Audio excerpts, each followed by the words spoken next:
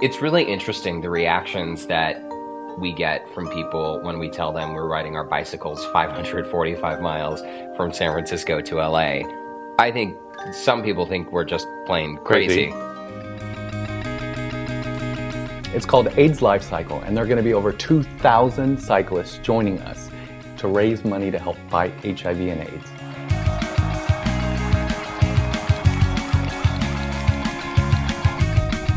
It's a 7-day bike ride. Along the way, we're going to be sleeping in tents, sharing the road with all kinds of cars and trucks and 18-wheelers. And being helped along the way by more than 500 amazing volunteers. Welcome to Let's Good Job! When you're on the bike every single day, that many hours, it's not only physically exhausting, but it's also mentally taxing.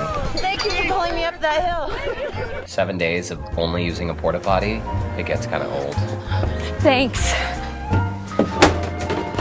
Life on the bike can be a roller coaster of sorts. There are times when you're thinking, woohoo, this is awesome! And then, of course, there are times when you think, just 90 miles to go. Why the f did I sign up for this? Last year, the ride raised over $13 million for counseling services, medical treatment, testing. The fact is, this disease can affect anyone.